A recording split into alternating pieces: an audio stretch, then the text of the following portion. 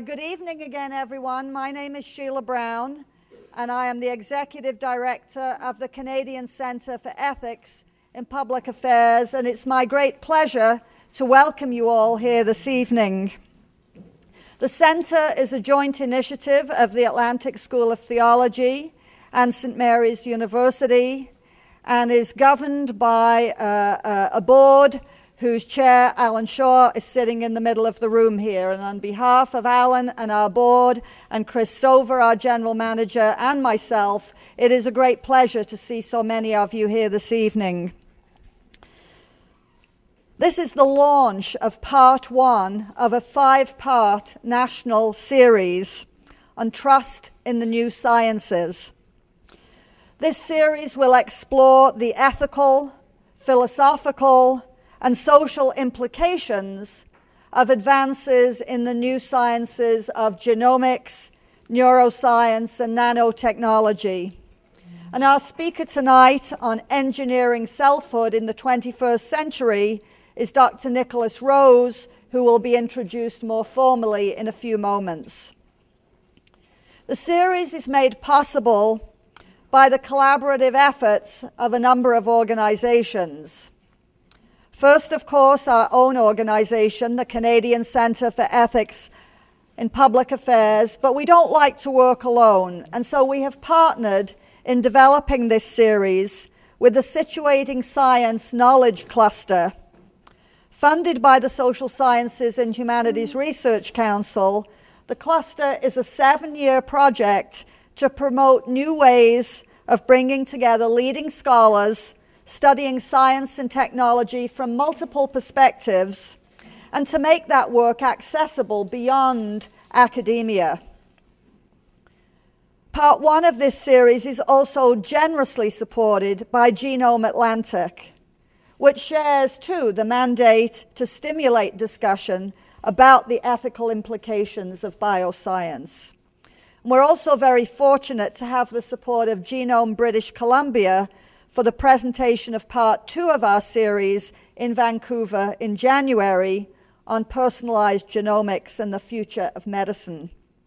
As you can see on the overhead slide behind me, we will be in Toronto in March, focusing on the future of the body in the age of nanotechnology, in Montreal for part 4 on the neurosciences and their determination to explain the human, and we'll wrap up in Edmonton in April with a presentation and panel discussion on genes, genomics, and human nature with Dr. Evelyn Fox-Keller, who will reprise her lecture here in Halifax on April 5th.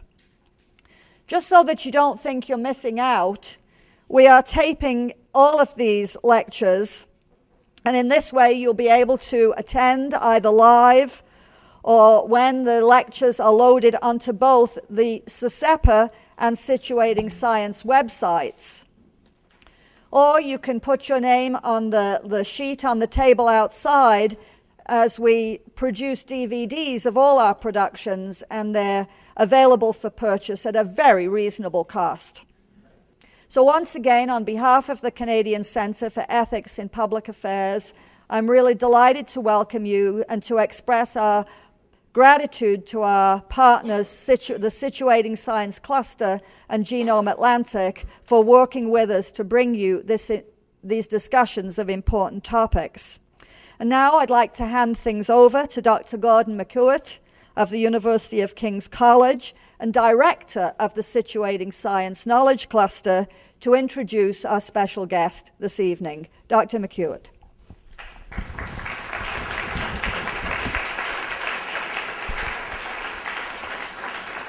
We are very pleased to have Nikolas Rose, in part because he started as a developmental biologist, which we have many of them at Dalhousie. He enjoyed washing bottles at his famous brother's laboratory, Stephen Rose, when he was a wee youth, and fought with him over Foucault and Marx as he grew up. But Nikolas Rose turned to social sciences, especially under the influence of Michel Foucault. Dr. Rose is one of the world's foremost authorities on Michel Foucault, and under that influence was the founder of the History of the Present network, which worked on genealogies, the manner of Michel Foucault's History of Sexuality and Madness and Civilization, and also the managing editor of Economy and Society.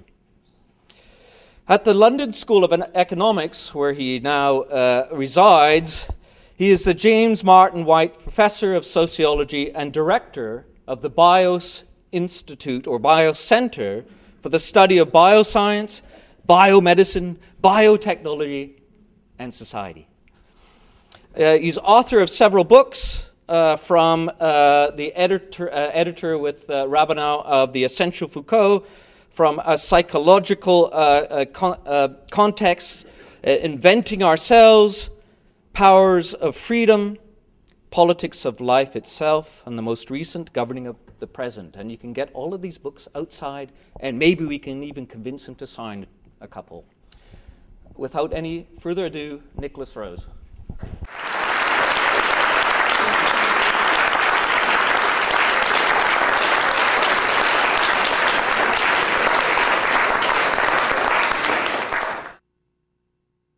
Stalin says to his writers, he says, the production of souls is more important than the production of tanks. And therefore I raise my glass to you, writers, the engineers of the human soul.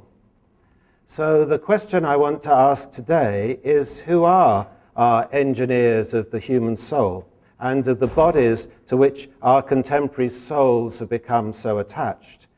Who has the authority to speak the truth about what we are as human beings? And in speaking the truth about what we are as human beings, those authorities also gain the power to intervene on us as human beings. Has life itself, our bodies and our minds, become a kind of mechanism that's amenable to engineering in the service of our own desires? Is our vitality, whether it's human or non-human, merely now a standing reserve that we can use for our own ends? And if this is the case, should we, as Stalin suggested, raise a glass to today's engineers of vitality? And can we trust them? In particular, can we trust them when we know that our knowledge today of our bodies and our souls, the production of the scientific truths about ourselves, is dependent on the investment of very significant amounts of both private and public capital, on the politics of institutions, and on a promissory economy of hope and hype? Well, I'm interested in this question because I think it's rather a fundamental one, and that's because I think our lives themselves are to some extent at stake. So let me begin by referring to a work by Ian Wilmot. Many of you may know Ian Wilmot. He was the person who came to fame because of his work on cloning Dolly the sheep. And in 2000, he wrote an account of that work under the perhaps slightly provocative title of The Second Creation, Dolly and the Age of Biological Control. And in that book, he said the following: until the birth of Dolly, scientists were apt to declare that this or that procedure would be, quote, biologically impossible. But now that expression seems to have lost all meaning.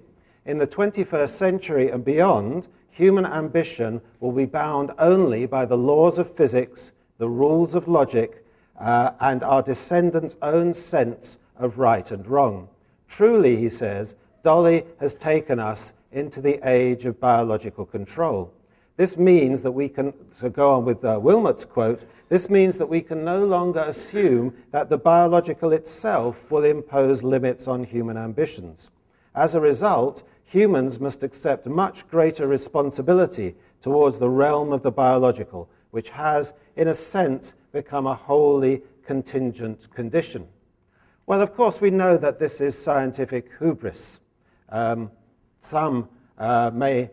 This may have some truth for bugs, some truth for plants, less so for bodies, and even less so for brains, when there is very much that is biologically impossible. Nature says no to our aspirations, as often as it says yes, if not more. And we also know that the translation from what's done in the lab, on the bench, in the petri dish, to what's done in living organisms is, to coin a phrase, challenging. But nonetheless, this points to something. It points to the belief that life has indeed become something like a mechanism, amenable in principle to re-engineering. And it also points to the centrality of this management of our individual and collective vitality to our contemporary ethics. So who are these engineers of vitality, and in whose name do they work? And who creates the kind of visions of the future, which this was the title of a BBC TV documentary, the visions of the future which guide and steer that scientific development, and who benefits from those? So let me begin with bodies before I get on to souls. Now, are these slides relatively legible? Relatively legible. Well, you might see in the top corner there a famous book written by the Boston Women's Health Collective in the 1970s under the title Our Bodies, Ourselves. Now, when the Boston Women's Health Collective made that book, they didn't mean that we were our bodies. Their argument was that we should repossess, in particular women should repossess control of their bodies from all those experts who had alienated their control of their bodies from them. But in a peculiar way, I want to suggest that we do inhabit an age where our bodies have become ourselves, where ideas of selfhood are intrinsically linked to our notions of what our bodies are. Our subjectivity has become embodied. Our hopes and fears are coded increasingly in terms of an understanding of our biological body. And our attempts to reform or cure or transform ourselves increasingly act through and on our somatic existence, our corporeal existence, our existence as vital living creatures. We reshape our visible bodies in all sorts of ways, through diet, through exercise, through tattooing. But more significantly, I think today, we reshape the interior of our bodies. We view the interior of our bodies as something that we can work upon, we can understand, we can manage, and we can transform, both at the level then of our surfaces and at the level of our depths. We increasingly understand, speak, and act on ourselves and on the selves of others as the kinds of beings whose characteristics are shaped by our biology. And I've just stuck up on this slide a few little examples of the kinds of things that I mean. But if we were to leave it at that, I think we'd miss a fundamental aspect of our contemporary ways of thinking about and acting upon our body. And that is the emergence of what I've called elsewhere a molecular gaze. Because our understanding of our bodies now operates increasingly at the molecular level. We've moved from what one might term a molar image of life, the image of life that I put on this side of the screen, from Dr. Tulp's anatomy lessons to the kinds of dissections of the body to show organs, flows of organs, of muscles, of blood, of tissue, which you began to see in the 18th and in the 19th century, these images of the organs that you see there. We've moved from that kind of molar gaze, that kind of clinical gaze that Michel Foucault talked about when he wrote his wonderful book on the birth of clinical medicine, to a gaze that now penetrates and understands the body at a completely different scale, at the molecular scale, at the scale of the interactions between events, functions, activities, interactions that happen between molecules. And I put some tiny illustrations of that on the other side of the screen. And in the move to this molecular vision of life, to use the title of Lily Kay's wonderful book, which traced some of that from the 1930s onwards, in the move towards this molecular vision of life, it appears as if all those complex, vital processes in which life consists no longer need to be understood in any way by invoking any kind of vitalism. The complexity of these living processes can be broken down into simply understandable, engineerable, describable interactions between specific kinds of parts. Complexity can be broken down into these parts, which can, in principle, then be reverse engineered, because once you can break a complex process down into its little parts, you can reassemble, at least in principle, at least in thought, if not in reality, those parts together to produce a different kind of outcome. This is a kind of new ontology of life that I've referred to as a flat ontology of life. You no longer have to understand living processes by looking at deep, fundamental, underlying laws. What you see instead is a world of connections, a world of relays, a world of switches, which can be reorganized, reshaped, reconnected in different ways. Now, one of the areas where I'm working at the moment is in the area of synthetic biology. I don't know how much people know about synthetic biology, but synthetic biology is, if you like, the apotheosis of this way of thinking about vital processes. Vital processes can be broken down into parts in the same way as an electronic machine or a mechanical machine can be broken down into parts. Each part can be specified, each part can be individually identified, and then those parts with their functions can be connected together to make something completely new. To use the title of an event which we're having at the London School of Economics in a couple of weeks' time, to create the organisms that evolution forgot. Now, in this new molecular image of life, vitality, the vital properties of living creatures, now seem as just a technical resource which we can instrumentalize, engineer, and capitalize at our own will. Something's happened to my little machine here, but never mind. It's interesting here that we're sponsored in part by Genome Atlantic, because one of the key areas where one sees these developments occurring is in the way in which individual differences are now understood at this molecular level. This transformation of individual differences to things that can be understood at the molecular level, it seems to me, affects some rather fundamental transformations also in how we're able to think about ourselves. In genetics and genomics, as I'm sure many people here know, we've moved from a simple kind of genetic determinism in which we looked for single genes for specific characteristics, the sort of gene for paradigm, to a different way of thinking in which multiple variations at the single nucleotide polymorphism level, where a C is substituted by a G or an A is substituted by a T, multiple combinations of these single nucleotide polymorphisms shape our individual differences and in particular shape our susceptibilities to common complex disorders like depression. So we've moved from that single genes determinism moment of thinking to a genomic moment of thinking which thinks about multiple protective and predisposing sites, a kind of probabilistic way of thinking about the relationship between our genetic complement and our life chances. One of the most significant ways in which this has been manifested, which I know you'll talk about in some later lectures in this series, is in the emergence of genome-wide association studies. One of the conditions for genome-wide association studies is that the cost of gene sequencing has reduced astronomically. So it now becomes possible to do things that it was never possible to do before, which is to sequence a human genome at tens of thousands, hundreds of thousands, even 1 million different sites. Genome-wide association studies work using this kind of technology.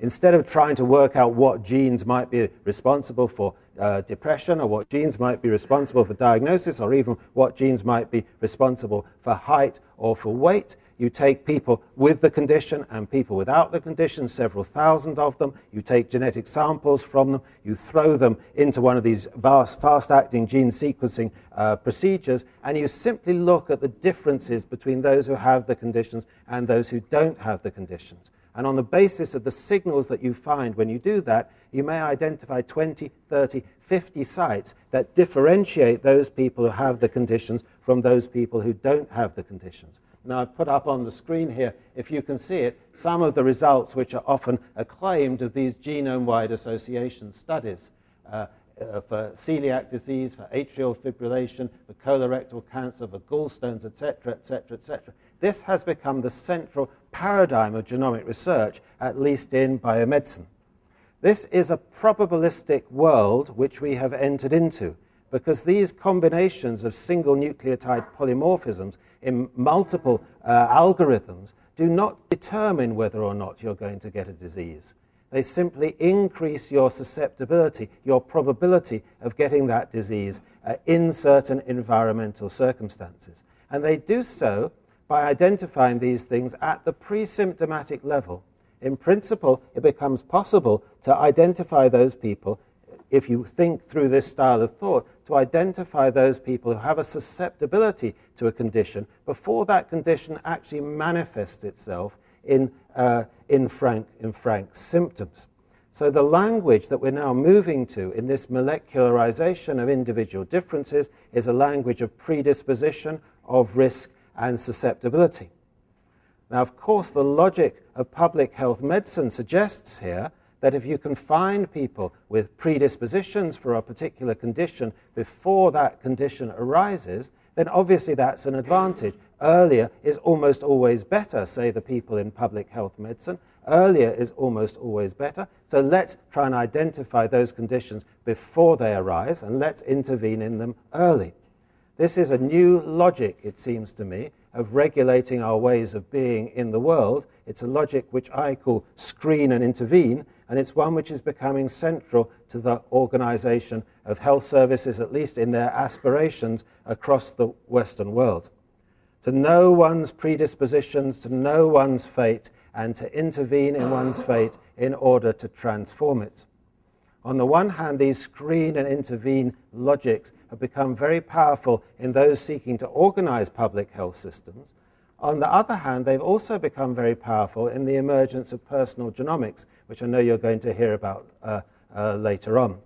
These ideas that people might themselves have an interest in understanding themselves at this molecular level, an interest in understanding their susceptibilities, an interest in finding out who they are, obviously very clearly linked to the sense that your genes still do tell you who you are. To know yourself has become the basis of a powerful new business model in genomics. I'm sure you know some of these companies, 23andMe, Decode Me, Know Me. They're all about finding a knowledge of yourself at this genomic level. You send off a sample of spit, and that sample of spit is subjected to genomic analysis, and on the basis of the genome-wide association study data, which I've just alluded to, you get back 2 or 3 weeks later for something between $450 and $4,000, depending on which service you want. You get back your levels of susceptibility, your probabilities of developing anything up to 30 or 40 common complex disorders. There's a very peculiar kind of logic here, because those commercial companies that sell these data say that they're not giving you information that has any medical relevance at all. And in fact, in many ways, they're absolutely right, because most of the information that they give you has no medical relevance at all. It simply says that your chance of developing this disorder across your lifetime, instead of being 1 in 10,000, is 1.2 in 10,000. That's perhaps an intriguing piece of data, but it doesn't give you anything which is clinically relevant for you to act upon at all. Nonetheless, this has become part of a whole much more general logic of screening and understanding yourself, of picking out these small susceptibilities, which in some way or other both do and don't give you a knowledge about the fate that you might be subject to. What are our customers saying? Down here, you probably can't read it. I thought how fascinating if I could know more about myself. I should know, I should be aware for myself, for my children. If there's something that I could prevent for the future or live my life in a different way, why not learn? Why not help myself and be knowledgeable in that information for my health and well-being? Now, there are many, many things that one might want to say about personal genomics, ranging from the fact that if you send off your spit sample to 2 different personal genomics companies, you'll find quite different estimations of your risk levels and even of your hair color, eye color, and so on and so forth coming back to you.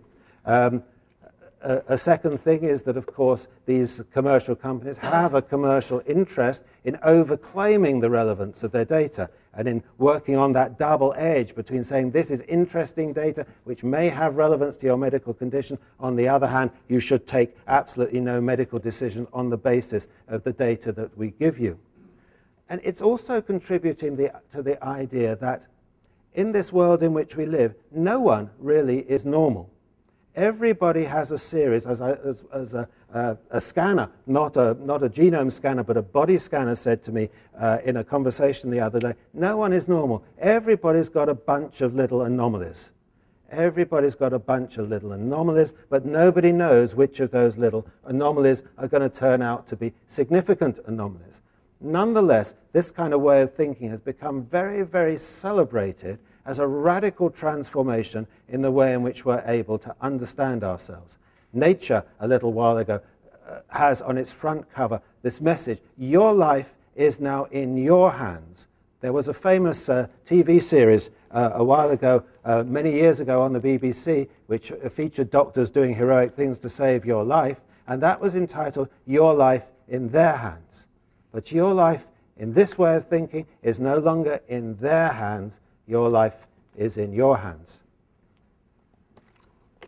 I put at the bottom the logo of the Beijing Genomics Institute, an organization which I've had a little bit to do with in some research which I've been doing in China. And this, on the side of the screen here, if my pointer would only work, is the image of their massive bank of Solexa sequencers in which they can sequence a whole human genome these days in less than a day. So they can sequence hundreds and thousands of genomes in a time that would have been inconceivable if you imagine how long it took to do the original sequencing of the first human genome. They sequenced the first Asian individual, they sequenced the panda, they're sequencing 1,000 plants. This is sequencing on a massive level. We'll come back to the Beijing Genomics Institute in a moment, or at least to its wonderful, charismatic leader, China's Craig Venter, Yang Huaming. But before I get to that, let's have a little bit on the soul. So what I've tried to suggest in the first part of this talk is that through this molecular vision of life, this molecularization of our somatic existence itself, we not only understand ourselves at this molecular level, we can reorganize ourselves at this molecular level, and in a certain sense we are moving to a situation where we have to take responsibility for ourselves at this molecular level, know ourselves, understand ourselves, and take responsibility for ourselves. Let's move briefly to the soul, which is where I've been working a bit these days. Well, it's quite easy to find these kinds of quotes from the poster children of neuroreductionism that articulate a view, which I don't think they actually fully believe, that mind is simply what brain does. Francis Crick's famous astonishing hypothesis, you, your joys, your sorrows, your memories and your ambitions, your sense of personal identity and free will are in fact no more than the behavior of a vast assembly of nerve cells and their associated molecules. As Lewis Carroll's Alice might have phrased it, you're nothing but a pack of neurons. Or Patricia Churchland, in her work on neurophilosophy, says in this little quote at the bottom of the screen, there's no little person in the brain who sees an inner television screen, who hears an inner voice, reads the topographical maps, weighs, reasons, decides action, and so forth. There are just neurons and their connections. And at the beginning of her more recent book, Brainwise, she says, bit by experimental bit, neuroscience is morphing our conception of what we are. The weight of evidence now implies that it's the brain, rather than some non-physical stuff, that feels, thinks, and decides. That means there's no soul to fall in love. We do still fall in love, and passion is as real as it was. The difference is that we now understand those important feelings to be events happening in the physical brain. Events happening in the physical brain. So what's happened here is, in a series of processes that would be very interesting to trace, and indeed in some of my work I am tracing out, the brain has become construed as an organ like any other organ. And the brain, too, can be anatomized at this molecular level in terms of the structure of neurons, synapses, receptor sites, ion channels, and so on. Each of these elements of this amazingly complex organ can be explained in terms of its specific molecular and biochemical characteristics. And mental disorders and mental pathologies are now envisioned as anomalies within those molecular systems. There was an old distinction in psychiatry that did service for many years, and it was the distinction between organic and functional disorders. Organic disorders were disorders where you could actually identify something in the brain, some lesion in the brain that might be responsible for those disorders. But for the vast majority of things that psychiatrists were interested in, there were no such lesions. These could only be identified at the functional level. This Cartesian distinction, as some would phrase it, this Cartesian distinction has now faded away. All disorders can be understood in terms of the functional properties at the molecular level. And not just all disorders, but all normal processes too. Indeed, normal variations in perception, normal variations in cognition, normal variations in emotion are understood in exactly the same way as pathological expressions of emotion, cognition, and volition. The boundary that used to be a profound boundary and a disciplinary boundary between normality and pathology, which grounded a distinction between psychology, which always understood personality traits, and psychiatry, which always understood disorders. If you'd been a reasonably happy kind of a character and you suddenly plunged into despair, that was a state, that was something that psychiatry would deal with. If you were always a rather melancholy chap, that was a personality trait, and that was something that psychology would deal with. Two disciplines, two explanatory systems, two different modes of intervention. That itself has begun to blur. There is no distinction between the way in which you would understand normal variations and pathological variations. When the boundary between normality and pathology breaks down, when those interventions that you might use to transform a pathology might also be used as interventions to modulate normality itself, then something really rather intriguing has happened in this neuromolecular gaze. Now, many social scientists looking at these phenomena have argued that what we've seen is a fundamental mutation in personhood. The French social scientist Alain Ehrenberg talks about the emergence of what he calls the cerebral subject, and makes a contrast between the sujet parlant and the sujet cérébral, the subject that speaks, who was always the subject of psychoanalysis, and indeed the subject of the human sciences, the subject in language, the subject in meaning, the subject in intention, as opposed to the subject that is a brain, fundamentally a cerebral subject in which the brain has become a new social actor. Fernando Vidal extends this metaphor by saying we've seen a transformation from personhood to brainhood. The idea that the human being is constituted essentially by the brain, not just having a brain. We're not just persons in this way of thinking that have a brain, but we're persons who are a brain. The statement, I am a person and I am a brain, become identical. Emily Martin's work on bipolar affective disorder that many of you may have read, Bipolar Expeditions, has been very, very critical of what she calls neuroreductionism in the social sciences. And Martin, like many of the others, Emily Martin's work I very, very much admire, seems to think that these cerebralizations of personhood pose a fundamental threat to the logic and the rationale and the work of the social and human sciences down the generations. That in these ways of thinking, human beings have been reduced to just their brains. Now, I myself, somewhat unwisely a little while ago, talked about the rise of something called a neurochemical self. But I think what I would want to argue today is that in these ways of thinking, human beings are not reduced to simply their brains. But nonetheless, the brain as an organ is opened up to the same kinds of interventions as the body, as a complex of organs, is opened up to a whole range of interventions.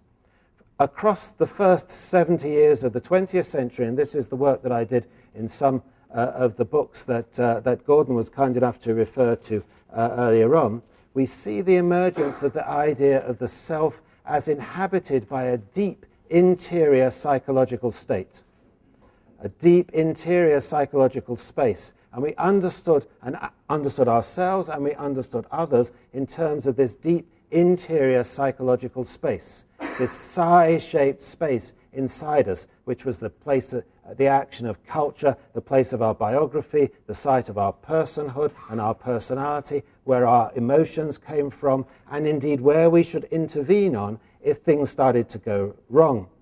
The discipline of psychology invented all those languages that we've used for 70 years or more to understand the way in which we act in the world: intelligence, personality, trauma, repression, the unconscious, inferiority complexes, and so on and so forth. And unlike many other disciplines and professions, psychology was very happy to give this language away to social workers, to teachers, to probation officers, to prison officers. All began to speak a little bit like psychologists. And this language of the self appeared to enable those people who are managing human beings in all sorts of practices, from the factory to the schoolroom to the family, to manage the conduct of others in a way that seemed legitimate because it was based on a knowledge of what human beings really were. So I suppose the question then is, if what I've said about the rise of the new brain sciences has any salience, what's going to happen when these new brain sciences and these new ways of understanding human beings begin to move out of the laboratory and into the world? A lot of my social scientific colleagues are very fearful of what they regard as neurocolonization, of the colonization of areas that had previously been the locus of action of the social and human sciences by these neurosciences. So we've seen the emergence of neuroeconomics, we've seen the emergence of neuromarketing, we've seen the emergence of neuropolitics, we've seen the emergence of neuroaesthetics, and indeed we've seen the emergence of neurodating. All those activities that have the little prefix neuro to them seem to imply that now, if we're going to have a legitimate understanding of how people act when they buy things, when they believe, when they make decisions, when they make political choices, and when they make the choices as to who to date and who to have relationships with, these things have to be understood at the level of the brain itself. So maybe there is some justification for those arguments that somehow, in some way or other, where psi was, there neuro shall be. That we're moving from this psi, or psychological complex, for the regulation and understanding of government of our own behavior, to what one might call a neuro complex. There's certainly some evidence that that is becoming the case. In the area of psychiatry, one has seen a great upsurge in neuropsychiatry. The argument all psychiatry really ought to understand all psychiatric conditions as conditions of the brain, to be understood in terms of neurosciences. We've seen the emergence of neurolaw, which asks questions about whether or not our legal system might be fundamentally transformed if we understood the origins of human behavior, the origins of human judgment, and indeed the nature of the will that the legal system works on. If we understood these in neuroscientific terms, we've seen the emergence of a powerful movement of neuroeconomics, saying that decision and choice needs to be understood at the neuroscientific level, at the neurobiological level, not at the level of psychology. And indeed, the choices that we make are usually made at levels which we are not even conscious of. And we've seen the emergence of those other kinds of areas that I've mentioned. So is this neuroscientific way of thinking moving from the lab into everyday life? Well, I think there's some evidence to suggest that it is, and I just want to give you one small bit of evidence here, which comes from a recent piece of work done in the United Kingdom, which was presented to our Public Administration Select Committee in the House of Commons a couple of years ago under the splendid title Governing the Future. And this is the idea of mental capital. This is the idea that one should understand the way in which a nation might regulate its citizens in terms of the mental capital that they have, and that those nations who are going to do well in the world would do well to foster the mental capital of their citizens, and that fostering of the mental capital of their citizens would be good not just for each individual, but for society at large. Mental capital is the term that they use here to encompass, as they say, both cognitive and emotional resources. It includes people's cognitive ability, their flexibility and efficiency at learning, their emotional intelligence, their social skills, their resilience in the face of stress. The term therefore captures a dimension of the elements that establish how well an individual is able to contribute to society, and so on. Well, nothing particularly exceptional about that, except where is this mental capital located? Well, the picture on the screen tells the story. Mental capital is located firmly in the brain. It's neuroscience that's illustrated the crucial importance of mental capital. It's neuroscience that's illustrated the crucial importance of boosting brain power in the young and the old. It's neuroscience that's beginning to identify the markers that might enable you to predict learning difficulties as early as infancy. It's neuroscience that's going to enable you to pick the early markers of susceptibility for mental disorders and intervene. And indeed, it's neuroscience that's going to tell you how you're going to preserve a person's cognitive ability throughout their life. For those who've done the history of this, this is a kind of argument very familiar from the mental hygiene movement in the 1930s and 1940s, only now framed in entirely neuroscientific terms. So here's what you do by charting the development of mental capital over the course of life, marking all those things that might increase mental capital and trying to act on those, trying to eliminate all those pink down arrows that reduce the mental capital of each individual and society at large. So that's one way in which the neurosciences are, in my view, beginning to transform the ways in which we understand and seek to govern human conduct. Thinking of human activities, human capacities, and how we should act upon them in neurobiological terms. That, if you like, is a kind of regulation of behavior from above. But what one also sees is the regulation of behavior from below, as increasingly, in terms of this kind of somatic sense of ourselves that I talked about earlier, increasingly people begin to understand their own selves and their capacities in terms of their brains. The brain is beginning to become a very rich source of narratives and techniques for making yourself, becoming familiar with your brain, acting on your brain, stimulating your brain, in some way or other managing your own neural states. And here on the slide here, I've just put a few of the multiple kinds of sites which you can find on the internet which argue that you should stimulate your brain through brain gyms, you should stimulate your brain through the brain diet, you should train your brain, you should seek to have a healthy brain, you should seek to maximize your brain power, and so on. Why I'm rather critical of those people who say that this is a reduction of personhood to brainhood is because what you see here are the injunctions to persons to manage their own brains. Become responsible for managing your own brain. Your ethics, your self-managing techniques have to include an understanding of and an intervention of your own brain.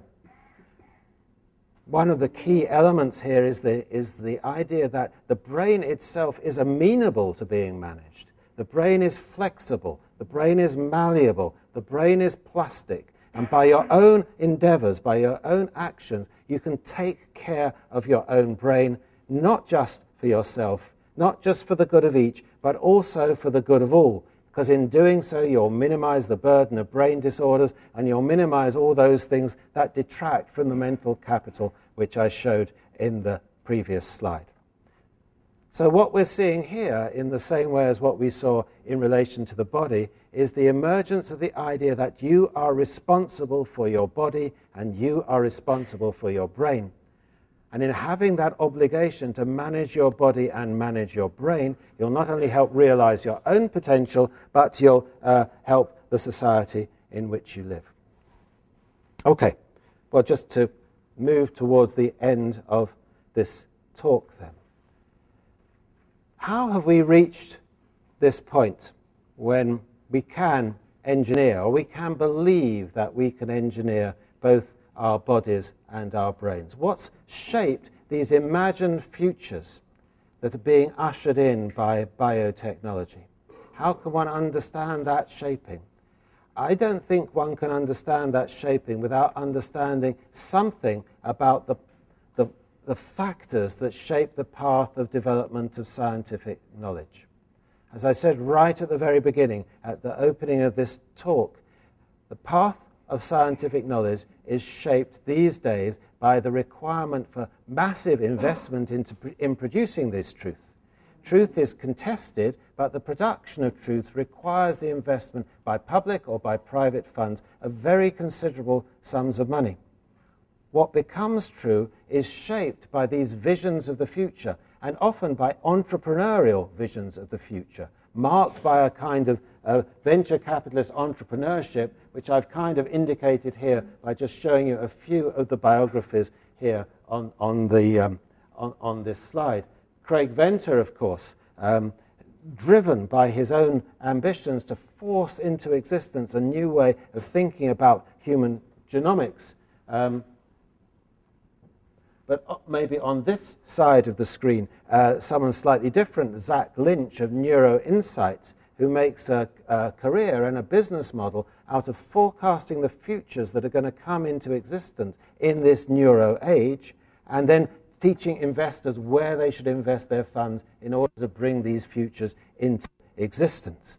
This imperative of translation, this imperative to turn your scientific discoveries into something that will both produce products, produce health, and produce money, has become central to the very basic research agenda of the basic science. There's been a lot of work on aging, but I think if you go and talk to most people these days who are doing basic neurobiological work on aging, their work on aging is, in a sense, it's infused with the idea that this work on aging might possibly produce an understanding of aging that might produce a form of intervention into neurodegenerative diseases that would not only produce massive advantages in the form of health, but also potentially massive advantages in the form of wealth. The question that is posed to those of us in the social sciences is what role we might have in relation to those imagined futures, because, of course, the social sciences imagine their own futures. In this field, we've seen the emergence of a whole set of new experts who help us understand ourselves in these new biomedical ways, who give us the language and the judgment to make sense of ourselves, and who we invest enormous hope in, the hope that they're going to find the cures for those diseases that ail us. We invest our trust in them, but we also are constantly disappointed by the shadow that falls between the promise and the action. These experts, I suggest, are reshaping our very ideas of what we can hope for and what we can expect. And in a non-trivial way, I think those fundamental questions that Kant posed to us, what can I know? What must I do? What may I hope? Are now being reposed in these somatic terms, as our soma, our genome, our neurotransmitters, our biology is given crucial ethical salience for the management of our lives, in which somatic experts articulate the rules by which we should live, in which we understand ourselves, at least in part, in these biological terms, in which our expectations are shaped by the languages, by the hopes, by the expectations that are given to us in these bioscientific areas, and in which we're becoming to understand our bodies and our souls as things that we can manage and take care of for ourselves. So, I said I'd come back to the Beijing Genomics Institute. I understand, for those who ever liked that book, The Hitchhiker's Guide to the Galaxy, that a sequel to The Hitchhiker's Guide to the Galaxy has just been published. Those of you who read The Hitchhiker's Guide to the Galaxy will know that the answer to the ultimate question about life, the universe, and everything in The Hitchhiker's Guide to the Galaxy was 42. Well, my colleague Yang Huaming, who runs the Beijing Genomics Institute, recently gave a talk at a conference that I was organizing in London, and I've taken the liberty of stealing his slides to lead up to my conclusion here, because his slides suggest that indeed the answer to the question about life, the universe, and everything is 42, or it's 4 plus 2. It's 4, that's the 4 bases of DNA, C, A, G, and T, and it's 2, it's the 1s and 0s of the binary logic. 4 plus 2, from reading DNA, digitalizing DNA, and then beginning to rewrite DNA in digital terms. I mentioned synthetic biology. Well, it's startling to know that there are now machines which you can place in. You can simply type in your digital code, and within the matter of a couple of hours, your DNA sequence that you have typed in will come out in DNA bases. So this is a new way in which life itself, at this most fundamental level, has become open to rewriting and to a kind of synthesis by design.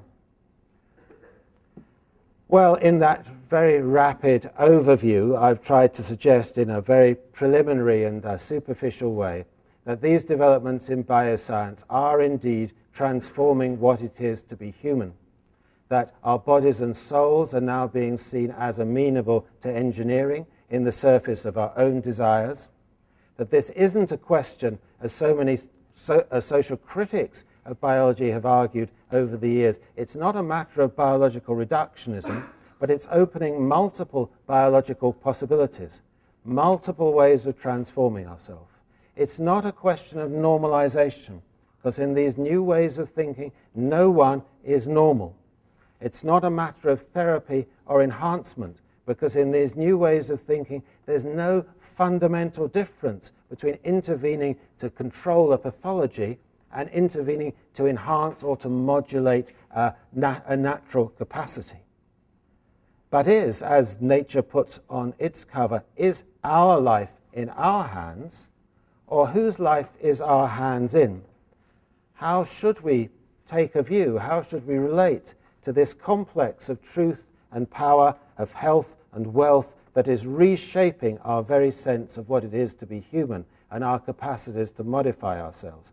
Have we really entered an age of biological control where nothing is biologically impossible? Well, I suspect that we haven't. But whether this age of biological control is a reality or whether it's still a dream, it poses, I think, a fairly radical challenge to humanism and its ethics, to the idea that human beings are in some way separate from the rest of the world. We can engineer the rest of the world, but now we can engineer ourselves according to our own desires. We may live in a world of sense and a world of meaning, but we can transform ourselves not through acting on that world of sense and that world of meaning, but acting on our very vitality itself. There's a huge amount of hostility to these ways of thinking, especially amongst what I suppose in short one might call the continental philosophers in Europe, because this is perhaps the most radical blow, the final blow to the narcissism of us human beings. We are not just amongst the animals, but we are engineerable machines. Should we resist or embrace that blow to our narcissism? Well, that's a question which each of us has to deal with ourselves. Thank you very much.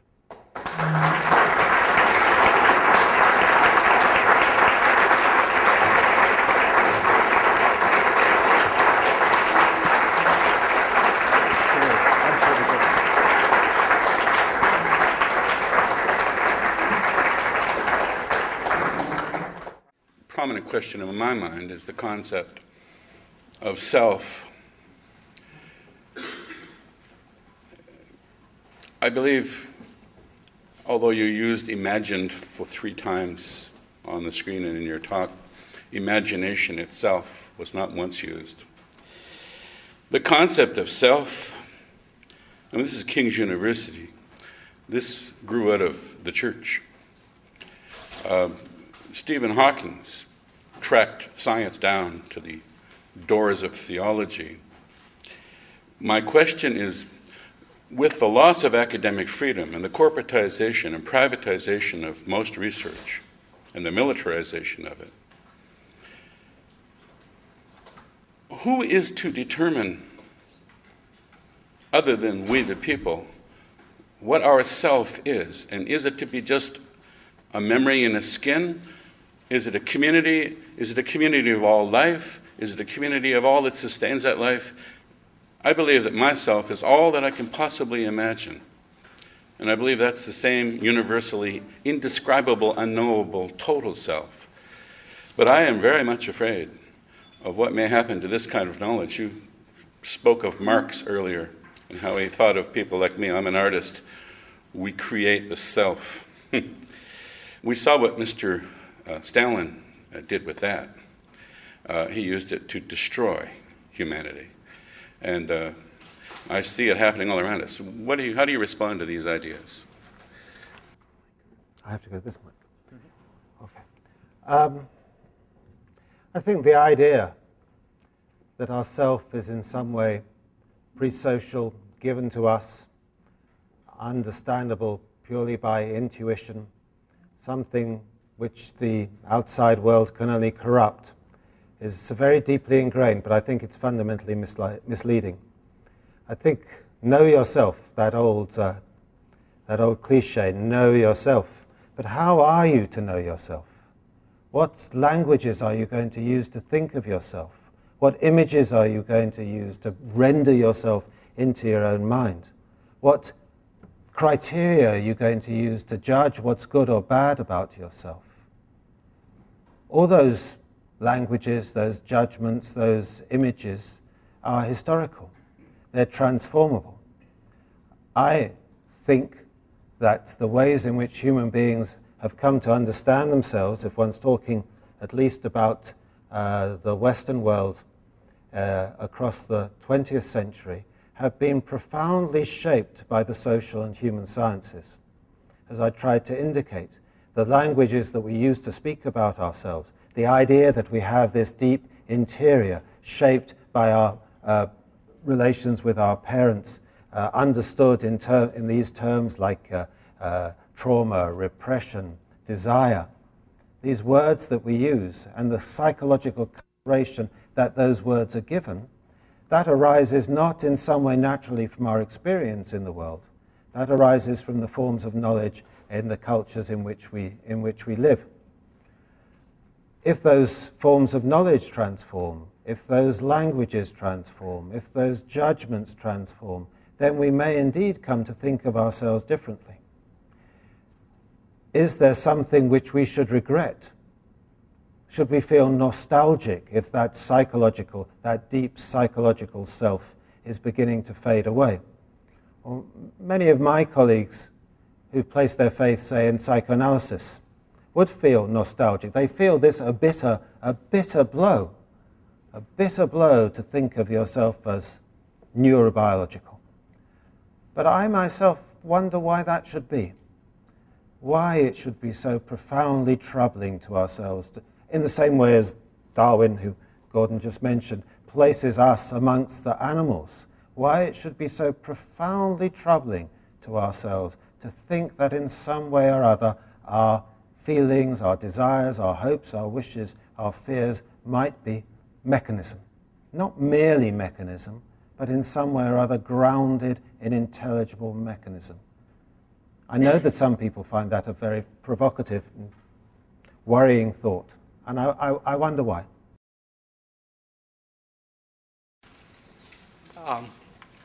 About 20 years ago, I attended a conference here with a very similar theme, and it was grounded in the technological dystopia literature of the 1960s, writers like Jacques Ellul and Victor Farkas. And I'm sure you're familiar with people like Uglo Cerletti, Igaz Moniz, and Jose Delgado, right? With Cerletti is the developer of electroconvulsive therapy. Moniz is the developer of lobotomy. And Delgado, of course, is electrode implantation. And these things were all well worked out in the well worked out to the extent that you can work out some things like this in the 1940s. Of course, you also had radical experiments in the 1960s with drugs like LSD with the FBI and the CIA, at least. You know, I don't have the books in front of me, but that's my understanding. And we have the past 40 years or so of pharmaceutical medication of the mind. So what I'm really wondering is what's new in the model that you're describing. I get that the mind becomes a brain. Cerletti made that statement. Moniz made that statement. Delgado made that statement. It was a necessary precondition to operate in the way that they did. My intention is not to be critical in the sense of destructive of what you're saying, but I would like to know what is the new angle that's coming out here? Is it the notion of incorporation, of self taking up responsibility for these things rather than the state? I wouldn't in any way want what I said to sound as if I'm discouraging a critical attitude to what's happening. Critical in the sense of being able to make distinctions, because it's only if one can make distinctions that one can make judgments. And I think in order to make the distinctions, one has to understand how these new styles of thought operate. Now, this isn't the place to go into the history, the rather doleful history of surgical interventions on the brain. But believe me, those people who are working in this field are very well aware of that doleful history of the lobotomy and so on. I think the difference here operates on a number of different levels. Firstly, it operates through the immense complexity of the machinery of the brain that is now being grasped. Secondly, it is that the brain now is seen as perhaps the most open, flexible, and malleable organ of all. So the idea that one's brain is fixed for all time and determines who one is, that idea has begun to fade away. Hence the idea that we can intervene on our brains in order to transform ourselves, and we can identify at a very precise molecular level how those transformations occur. Now, of course, a great deal of that is as much based on hype and hope as it is based on reality. You mentioned the history of psychopharmacology, and we know very well that the early images of how those smart drugs like Prozac and the selective serotonin reuptake inhibitors, we know very well that those early images of how those drugs worked, and even those early beliefs that those drugs were smart, selective, targeted, only affected one small aspect of human mental processes without affecting others, that those were completely misguided. So none of what I would want to say here would be to deny that. All I would try and say is what new image of the human being is coming into existence here. Because like it or lump it, this is the image of the human being that we live with. You only have to look at the statistics of the use of psychiatric drugs across the world to know that we already live in a society where the modulation of our wishes, of our desires, our emotions by drugs is very common. And perhaps one ought to think here not just of the licit, but also the illicit modulation of drugs. The use of Ritalin, for instance, is not simply for the treatment of kids with attention deficit hyperactivity disorder. Ritalin is very widely used, perhaps even on this campus itself, for individuals to modulate their own capacities, their own attention spans, and so on, for particular kinds of purposes, maybe for good, maybe for ill, but that's the world in which we live. We already live in a world where the modulation of our lipid levels, the modulation of our blood pressures, of all aspects of our body is routinely done by drugs. So at least some aspects of this world are not in the future. They are with us today. And we can't unwish them. We can't uninvent them. We have to understand how they work. We have to understand the conceptions of the human being that they're linked to. And to my mind, one has to understand the ways in which one might use those things productively, rather than simply to have a romance of the natural, which would say, away with all drugs, away with these modulations, because that, frankly, is not going to happen.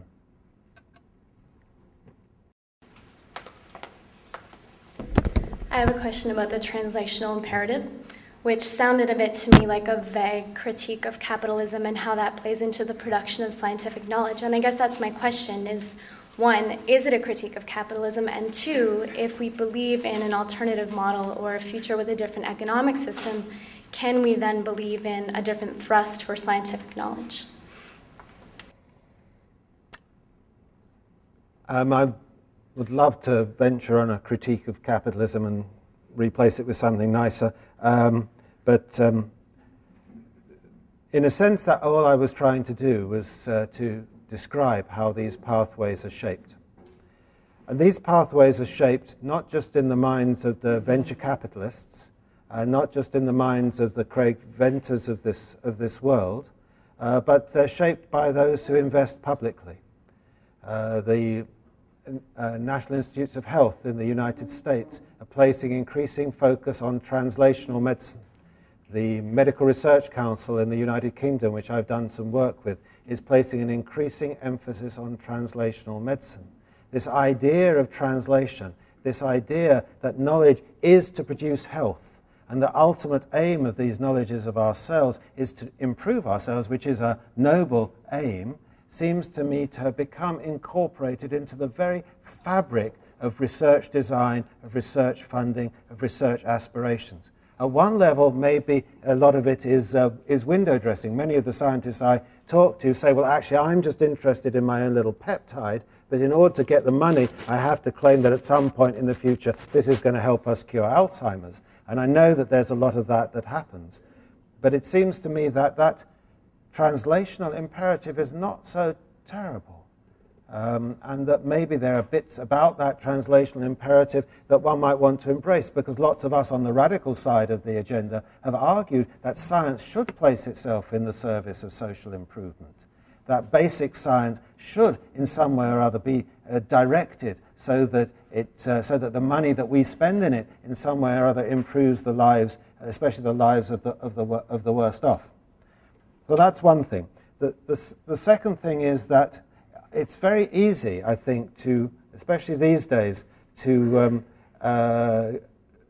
portray the pharmaceutical companies as the villains of the piece, portray the venture capitalists as the villains of the piece. But I don't know of any drug that's been brought to market without that imperative of making a profit out of it. I think the operation of the pharmaceutical companies is highly problematic. It needs to be investigated and needs to be transformed, and the kinds of structures of reward which they operate within and the claims which they make about the cost of bringing drugs to market and so on and so forth need to be very rigorously investigated. But I don't think one can imagine a time in my time, perhaps in yours, when the production of these kinds of interventions is going to become possible outside market conditions. So the question is how... Sorry? The Salk vaccine was given to us by its inventor. He never made a cent from it. Yes, I know. Joseph Salk, immediately afterwards, he's on the Ed Murrow show. You can see this on YouTube, actually. And he's being interviewed by Ed Murrow. And Ed Murrow says something like, if I get this right, Dr. Salk, who owns the patent on your vaccine? And he says in that famous way, the patent? There is no patent. You might as well patent the sun, he says. I gave a talk on this recently, actually, in Singapore, and I contrasted this with a document from a Danish university that I'd come across. And this document from a Danish university, which was encouraging closer relations between the university and industry, was headed From Thought to Invoice. From thought to invoice. So I am not defending what you call the corporatization of the university. But I am saying that if you want to understand how this is operating, if you want to describe and understand the transformations that are happening, it's perhaps necessary to step back a little bit from the criticism to understand the processes and the transformations. That's a feeble answer, I know, from someone who began with the, So I think that a lot of what you've presented here points in some ways to questions about reproduction as well as questions about neuroscience. I think that the idea of mental capital, especially, and the way that countries, especially in the Western world, are trying to deal with population decline and some issues that will result in skill shortages and knowledge shortages and these kinds of things, are questions that need to be thought about. And I guess I'm just wondering if any of your work around the genome or around the construction of the self, around this new biological, or this idea of the biological, has come across how this has been mapped on women's bodies as opposed to maybe women's brains in the same way. So we're seeing more policies that want to treat women as who are prior to age of reproduction as pre-pregnant, so they're supposed to take care of their bodies in the interest of making sure that environmental factors don't contaminate their future children, or like these kinds of ideas that are becoming increasingly prevalent, and using the content of new biological discovery and new genome research? I mean, I think the short answer to your question is yes. But I don't think there's anything too new in that argument that women ought to preserve their bodies as temples in order to produce the best possible offspring for their families, for the race and for the nation. I mean, you can trace those arguments back to the beginning of this century and before. So the responsibilization of women for the management of their own bodies in the interests of procreation, I think, is not particularly new. On the other hand,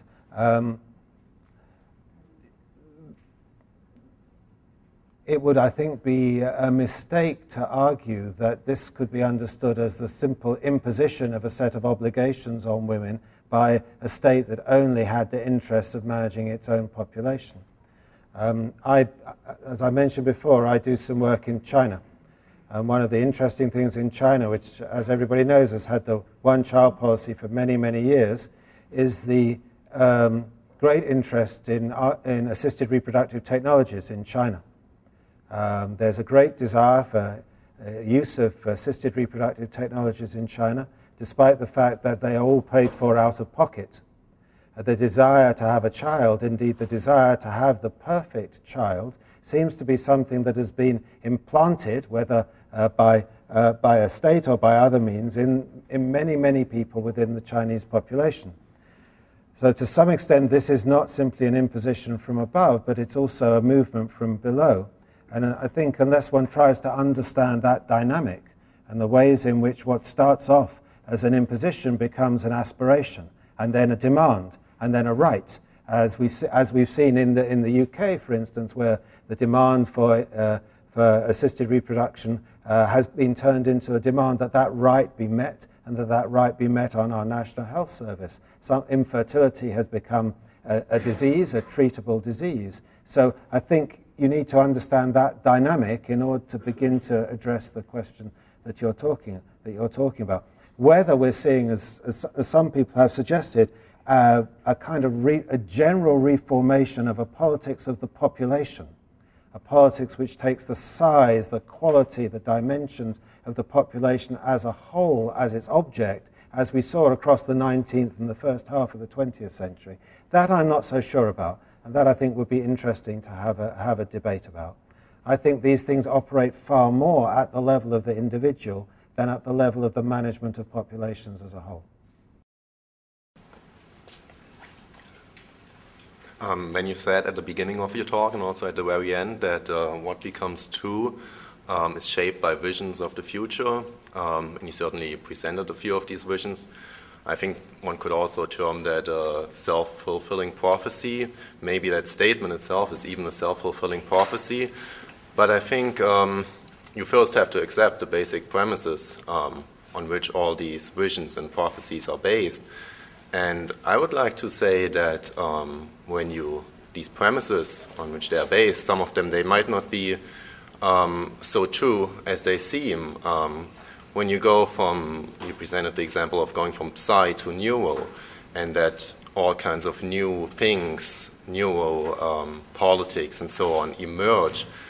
I would say it doesn't emerge. These are just sort of side effects, maybe some fringe sciences, some proto-sciences or something which happen, but the real emergence takes place when you go from neo to psi, when you go from the more fundamental science to from the more abstract to the more practical one, going from physics to chemistry or from chemistry to biology and so on.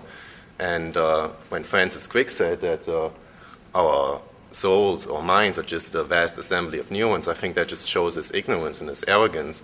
And even he might have been a Nobel Prize winner. You certainly also know that he won a Nobel Prize by stealing other people's research. So, yeah, I think just that, can you comment on how strongly do you think it is true that by understanding the molecular basis of life, it is possible to understand life itself, and maybe also related to the underlying physical laws, because you cannot just go down to the neurons. You can even go further down. You can go down to the fundamental particles of physics. Most people don't do that because they don't understand quantum theory or field theory or so on. So it just stops at the neurons. But you certainly can go further. Okay. Well, there are a lot of things in there. Let me try and sort out just two. Just to correct misperception, perhaps. When I quoted in Wilmot saying the idea that something is biologically impossible has ceased to have any meaning, I wasn't agreeing with Wilmot. I think he's quite wrong about that. I think there are many, many, many things that are still, and probably will be for many years, impossible, biologically impossible. The brain repair, for instance, is one of the things which at the moment we have no idea how we might do. We have small hints as to how that might be possible, but if you talk to most neuroscientists who work on stroke, say, they suggest that some aspects of how you might transform an adult brain that suffered a stroke are both biologically unknown and at the moment biologically impossible. So what I was trying to suggest by that was not that Wilmot captured a reality, but he captured a certain way of thinking that if you can only reduce life to mechanism, then you can transform it at will. And this way of thinking, this style of thought, this emergent style of thought, is what I think is so powerful here, and what I was trying to characterize. So that's the first part of what I was saying. The second part of what I was trying to say is links to your question, because I think it would be a mistake to believe that the kind of bald neuroreductionism of Francis Crick or Patricia Churchland does characterize how people are thinking about mind-brain relationships these days. I don't think they're thinking that you can simply reduce mental processes to physical occurrences or molecular occurrences in the brain. They certainly haven't solved the mind-brain problem. And if you listen to the neuroscientists talking about these things, they'll say, well, these mental states are modulated by, they're related to, they're shaped in, they're grounded in, they reflect brain states. There's something about that emergent set of properties that is certainly very, very far from understood. And I don't think at that level neuroscience has got much closer to solving that fundamental philosophical question of the relationship between mental states and brain states. And indeed, what you begin to see in the developing neurosciences is the beginning of a questioning, not a fundamental questioning, but a reframing of this engineering paradigm. You begin to see people asking questions about systems, asking questions about emergent properties, asking questions about things that happen at one level that cannot be reduced to or explained by things that happen at another level, but yet are in some sense that we don't quite understand, dependent on them. So some would suggest that perhaps we're not at the end, but we're nearing the end of where we can go in this simple engineering model of the human body or of the human brain. And we need to move to a way of thinking which we aren't quite capable of doing yet, which is a way of thinking genuinely about complexity and about emergence. Now, mostly when people talk about complexity and emergence, I'm reminded, since, as was said, I spent my younger days as a Marxist, and those of you who have ever done any historical studies of this ancient set of doctrines will know that when Marxists tend to talk about things and the relationship between one thing and another, which they can't quite explain, they say, well, it's a dialectical relationship. To say something is a dialectical relationship is a mark of explanatory failure, and in most cases, to say complexity and emergence is also a mark of explanatory failure. So the challenge, I think, to those who want to talk about a kind of materialism, a materialism of the human that's not the engineering model, is to try and find ways of thinking about complexity that go beyond explanatory failure. One does see this actually in some areas in the life sciences, and it's very, very impressive. And the other thing that I would say, just since we're probably getting towards the end of our time here, is that I think those of us who work in the social sciences should be very critical of bringing our own hermeneutics of suspicion to the natural sciences and thinking in some way or other that our ways of thinking are more complex, more sophisticated, and more able to deal with complicated phenomena than theirs are. If you look at the way in which, say, someone would try and explain type 2 diabetes and the complex cascades, interrelations, and transformations that go on there, these are forms of complex thought that put most of what happens in the social sciences to shame.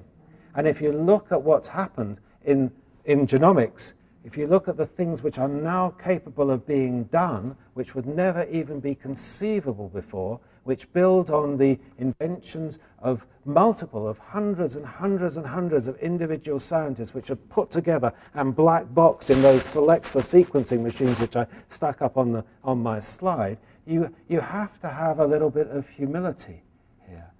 You can, of course, be critical of the scientists, but I think you need to be critical in a way that will work with and recognize what is capable of being done and try and move that in ways that are more directed towards what my colleague Paul Rabinow would call human flourishing. I think there's only one. Oh no, all this pressure. There seem to be two things you're talking about, and I'm wondering about the relation between them. Some of the things in the answer you gave to the last question help, but want to see just what the relation is. On the one hand, there's this technology, or as you rightly say, this promise of a technology, and then there are all sorts of questions about in whose hands this technology will reside, who will control it, will we control it, will someone else. But then on the other hand, you talk about different conceptions of the human self. And I'm wondering what the connection is. I'm skeptical. It doesn't seem to me that our conceptions of ourselves, our conceptions of ourselves as persons, have much to do with Cartesianism or a connection between mind and brain. But perhaps you could tell me what the self, the human self is. That's not what it is in reality, but what it used to be and what it's becoming to be. And is the relation between the evolution of this new technology and this change, did the change in selfhood, in conceptions of selfhood, cause this technology to become attractive to us, or has the technology grown and it somehow changed the conception of the self? So first, how is it that the technology, or the promise of this technology, is changing something like our conception of ourselves as loci of consciousness with rights, able to conceive projects, put them into action? And then secondly, if these two are related somehow, what direction does the causation go? Oh, I'll deal with the second one first, because I mean, that's a question that's very well avoided, like a heavy meal before going to sleep. I mean, the idea that there's some single direction of causality here that can be characterized in a moment is, I think, completely mistaken. What one sees is the emergence of transformations as a result of things that happen along multiple different pathways. These pathways can be traced out. There's no difficulty in tracing them out. It just requires a little bit of patient, grey, detailed, mundane historical work. And some of us have done that. But it's not a question of any simple causality. Let's go to your question, which really just takes us right back to the very first question that I was asked here, which is about how human beings come to think of themselves as certain kinds of creatures. The question of historical ontology. My work and my interest is not in what human beings are. I don't know what human beings are. For thousands of years, human beings have asked themselves who they are. Maybe what human beings are the kinds of creatures that always ask themselves, what are we as human beings in our present? What kinds of creatures are we, and what makes us different from other kinds of creatures? And I'm not being true about that. I think that question is a question which goes back many millennia. Then how is that question answered? That question, what are we as human beings? It's answered differently at every historical moment. There's no unity, no continuity about how we answer that question of what we are and who we are, of know yourself. Know yourself, fine, but how do you know yourself? I'm simply repeating what I said to the very first question. You can only know yourself, you can only establish a relationship with yourself, unfortunately, through certain grids of meaning and of language and of judgment and certain images. And those meanings, those languages, those judgments, those images are, to be very crude and simple about it, since we're late in the day now, they're cultural and they're historical. Now, the argument that I would make, the argument that I have made, the argument that my friends say, the only argument that I've been making for the last 4 decades, is that those ways of thinking have been shaped since the middle of the 19th century by developments in our positive knowledges. These arguments have been taken away from philosophy and placed in the domain of positive knowledge. And you can see this battle. You can see this battle happening in the late 19th century as psychology begins to occupy the ground that was previously occupied by philosophy. And experimental psychology begins to claim that it's in a positive knowledge of the human that we can begin to understand all those questions that philosophers have asked for generations. Now, I don't say that every human being has become a little psychologist, far from it. But what I do say is that the languages, the beliefs, the techniques, and the judgment of these positive sciences have penetrated far and wide across our culture. From the idea of intelligence as something that varies from human being to human being, that can be characterized, that maybe is distributed along something like a normal curve. Some people have more of it, some people have less of it. The idea that we have things like personality, What was a personality? That very idea of personality invented in the late 19th century. Now we say with glibness, oh yes, my personality is this, he's a personality, your personality is this. Personality takes over from an earlier notion of character. And one could go on. Ian Hacking, doing very interesting work on the idea of trauma, has done some of that work on historical ontology as well. And one can look at almost all these terms which human beings use to characterize themselves. Now, of course, we've not all come to talk like psychologists. We use different languages to be Weberian about it in different departments of our lives. But I happen to think, and I would argue this if we had more time, that psychology, these psychological languages have had the capacity to infiltrate ourselves, to infiltrate themselves into the bedroom, into the church, into the prison, into the factory, into the army.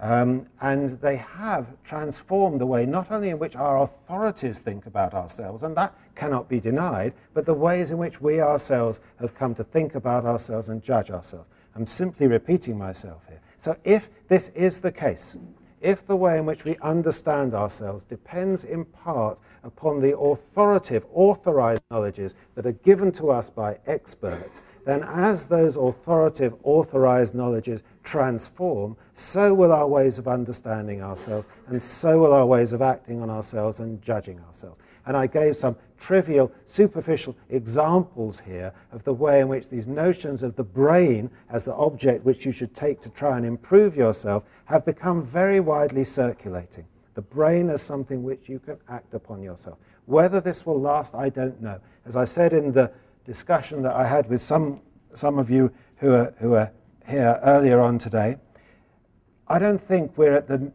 beginning of something or the end of something. There's not some fundamental change. It's not an epoch that's ending or an epoch that's beginning. We're in the middle of a transformation, and we don't know how it's going to end. But writing in the middle, I think it's possible to begin to identify some new figure of the human that's beginning to emerge, and that's what I tried to characterize crudely, superficially, and all too briefly today.